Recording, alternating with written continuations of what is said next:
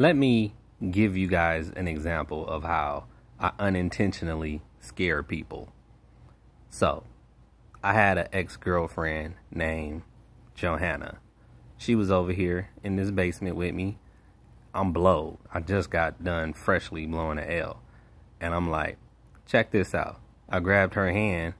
I put her hand on my heart so she could feel how fucking fast my heart was beating. And I let her feel my heart, right? And she was like, you're scaring me. And she was, how she said it, she was dead serious. I'm like, that wasn't really my intention. I really was just trying to help her understand how it feels for me when I'm low, when I'm high, since she didn't smoke weed.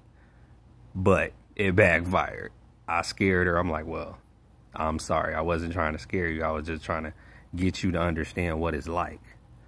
And that's not to say that every person that smokes weed heart starts beating fast like mine, but mine does.